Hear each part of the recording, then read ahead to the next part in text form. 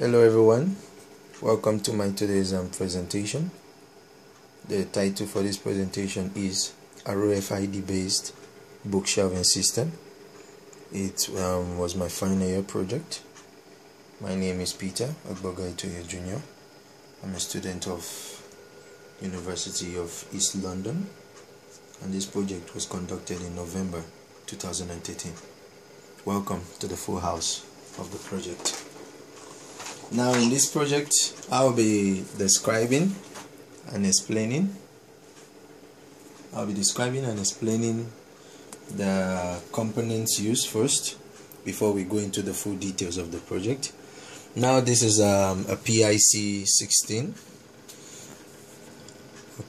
microcontroller, which was used for the making of the project. It was actually a PIC 16F877A microcontroller, and this is a MAX 232 microchip, which is used for the interfacing of the microcontroller to the system. Now if we look here, we have about 4 capacitors. These capacitors are actually used to stabilize the voltage that works in this PIC. So whenever we use a MAX 232, it is a must that we must connect capacitors to it. Alright, and the capacitors are about 10 microfarad. About 10 microfarad capacitors, as we can see. And then we have 2 resistors there. The resistors are actually used to stabilize the frequency of the MAX 232, which is later on sent through this DB9. As you can see here, there's a DB9 here. So this is the DB9 system, which goes through the UART cord that is connected down to my PC. Now when we come back to the system, we see 2 voltage regulators were used. This is about 12 volt voltage regulator, and this is 5 volt voltage regulator with a capacitor. So this is actually the power circuit of this system, and a crystal of about 20,000 was used. 20,000, that's 20 kilohertz was used. Alright, so this is the power circuit, which has the red and the black wire for the positive and the negative. Now all these other wires are connected here, where one goes to my RFID. Alright, I have 2 RFIDs here, readers. So this is RFID reader A. Alright, I could quickly show you this. This is RFID reader A. A is written on it. Alright, and then I also have here the wire going down to RFID reader B. I could quickly show you this also. Alright, so now these RFIDs are connected to my shelf. Alright, so this is a brief example of a bookshelf, a book shelving system. Alright, so before I proceed, let me just quickly explain what my project is all about. The RFID based book shelving system talks about the use of RFID for its connection. So the RFID based book shelving system uses RFID technology in order for books to be placed in their correct locations. So this system is actually designed to locate misplaced books. For example, in a school library, when books are borrowed from the shelf, and maybe after studying we mistakenly dropped the book in the wrong shelf. So this system actually helps the librarian to identify misplaced books on any bookshelf in the library. Alright, so that is the basic thing about this system. could be used in any schools or any university, even in a personal home. Maybe your child finishes studying a book, and then she drops or he drops the book in the wrong shelf, so you can easily identify that your book has been misplaced. Alright, so I hope that this project will be able to convince you that RFID is better than barcodes. Now, when we talk about barcodes in comparing with RFID, we look at the barcode technology. It has always been used in the library system, but presently we need to change it, okay, because the barcode uses line of sight. It sends a light wave that must be in the same line of sight with the scanned object.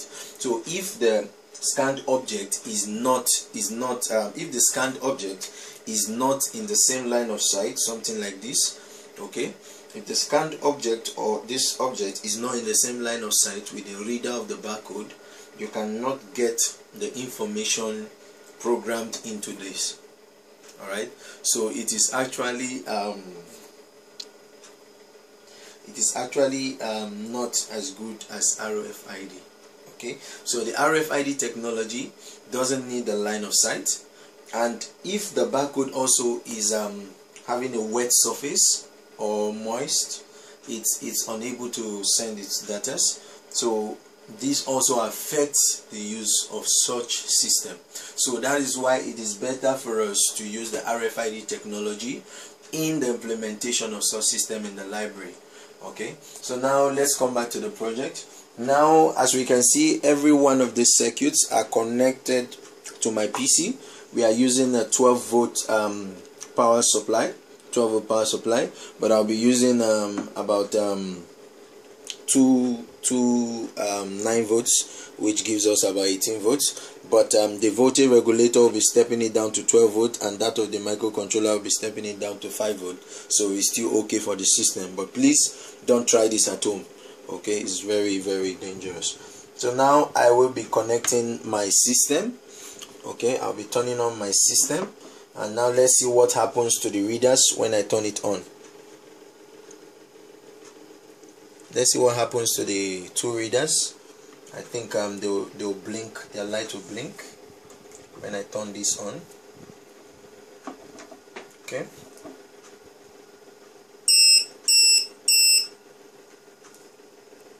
Now, as you can see, the lights of the readers are blinking, showing that they are active, and we heard the tune from the start, which proved that it was turned on. So now, coming to the system, we can see the GUI system. We can see the GUI system. Okay, a library was created using Microsoft Visual Studio 2008, which after clicking, okay, let me close this first. When I click on this, the library, okay, the RFID library book, okay, that's actually how I saved it. When I click on it, it opens the library window. Alright, the library window shows me that please enter COM port number, which was programmed in my code. Alright, in my code, I'm to enter the COM port number, and as we can see on my system, I actually connected it to this port. Now, how do I find the COM port number? Now let me quickly show us how to find your COM port number. Now you can quickly go to your window. Let's close this. Okay, you go to your desktop and click. Now the desktop brings out a new window. Now on my computer, you just right click, alright, and go to properties. When the properties comes up, then you quickly go to device management. Okay, device management. Now when you go to device management, you go down, you see universal serial, okay, no, you see ports, COM and LPT. Alright, COM and LPT. You just click the sidebar there. Now you see, now it's showing me the COM port that my device is connected to. This is COM4. Okay, as you can see here, COM4. Okay, COM4. Alright, so that's actually how to find out the COM port you've connected the system to. So now let's go back to our window. I double click on the RFID library, and then I enter COM4. okay, and then I click confirm, okay, and then I click confirm, and then the system is opened. Click. So now it is open. Okay, so now we come back to our system, and then in each book there's a tag. In each book there's a tag. So now I'll be scanning tag A. See, I scanned tag A, but nothing happened. But now this book is having tag B in it. Alright, so if I scan tag B in shelf A, what happens? If I scan tag B in shelf A, what happens? Now there's a message on the screen showing that there's an error, okay, that book B is misplaced. This shelf is for book A. Alright, book B is misplaced, this shelf is for book A. Now what happens if I scan the book B in shelf B? Let's see the whole system. Okay, what happens? Now you see.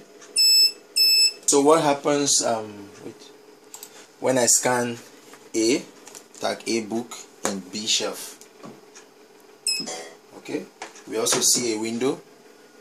Try to make it clear for you to see. Book A is misplaced. This shelf is for book B, electronics. Alright, so that is just the basic principle of my entire work. Okay, so I am again Peter Amboga, a graduate of the University of East London. Alright, so I hope to bring you more projects in the nearest future. Like the second project I did was on digital clock, and I hope that we get to meet again very, very soon. Adios.